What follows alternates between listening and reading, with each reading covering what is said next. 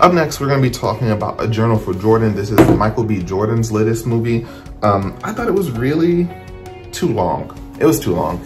It was like 2 hours and 11 minutes. I was in the theater like Kobe. I was over here like, when does this movie end?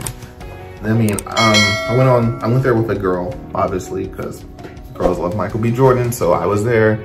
I mean, I'm not a hater of Michael B. Jordan. It's just, I wouldn't say he has the greatest movie catalog. Like when I think of Michael B. Jordan, I don't really think of great actor. Although he does his thing. Like he did his thing in Creed. Creed was a really good movie, but I wouldn't say it was a really good movie because of Michael B. Jordan. The movie was just good. And then he was really good in Black Panther, and that was just good writing. But Michael B. Jordan might have made that role. Like when I think of Killmonger, I think of Michael B. Jordan. He did his role, you know what I'm saying? So he might have made that role, but I think the writing was really behind it, because if you think about everything else in that movie, everything Ryan Coogler did, Chadwick Boseman, all of them really made that movie really good. Not to discredit Michael B. Jordan, it's just, like I said, when I think of great movies, I don't really think of Michael B. Jordan. In this movie, man, I'm not gonna lie, I might have been just emotional that day. But there was a scene in the movie towards the end where my eyes definitely did water. I think like 1 or 2 tears, they might have like populated and just rolled down just a little bit.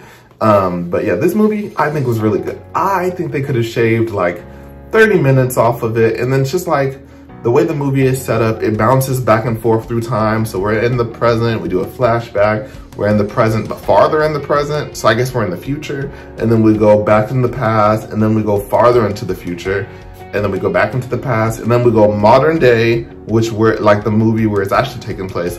Then we do one last flashback, and then we go back to modern day. And I just didn't like that. And then just the way that you find out some of the things that are going to happen in the future, because we're in the future, so you know some of the stuff that's already going to happen in the past. I felt like that threw off the cohesiveness of this movie. I think they could have shaved off maybe 30, 40 minutes of this movie, and it would have been nice and pristine. But overall, I feel like the movie was too long. But it's based on a true story, so I thought that was pretty cool. I didn't know it was based on a true story until the end of the movie. And the girl I went with, she was like, yeah, it said that at the beginning of the movie, don't you pay attention? And I'm like, oh, I missed it, I'm sorry. I'm sorry, I missed it. Dang, calm down. Anyways, this movie is pretty good. I'd probably give it like a 7 out of 10. It's definitely not movie of the year, although it's January. It might be my movie of the year so far. I can't think of any other movies I've watched. I should probably start keeping track of that so I can do my movie of the year video. So yeah, I should probably think of that. But I mean, I guess this is my movie of the year. What is it, January 7th? It's probably the best movie I've seen this year. Still too long, still a 7 out of 10. It could be better, but yeah, A Journal for Jordan has a really good message about a gentleman, a man doing the best to protect his country, his family, and he is a really good role model, and a lot of Black people don't have, there aren't a lot of Black male characters who take care of their family, but legally, responsibly, and have a faith in God. Like you have to do, there's no Black man in a movie who can do all 3 of them. So that, he did all 3 of them.